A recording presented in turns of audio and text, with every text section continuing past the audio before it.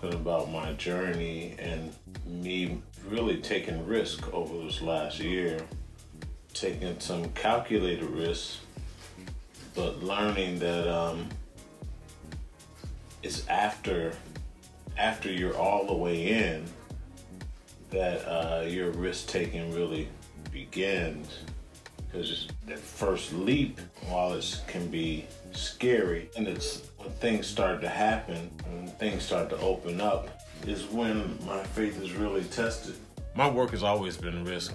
Early on, started drawing with permanent pen, so ballpoint or Sharpie, and the mark you make is the mark you make.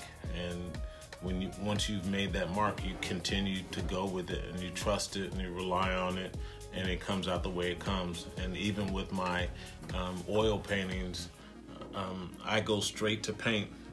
I cover it with paint, and then I go in. I don't outline or create a template. I'm certainly not painting inside the lines or by the numbers. I'm allowing the paint to do what it does, and I apply paint on top of paint. And I think that's the way I live life, is I make a mark, and then I put another mark on top of that, and I keep making strokes until I like what I got.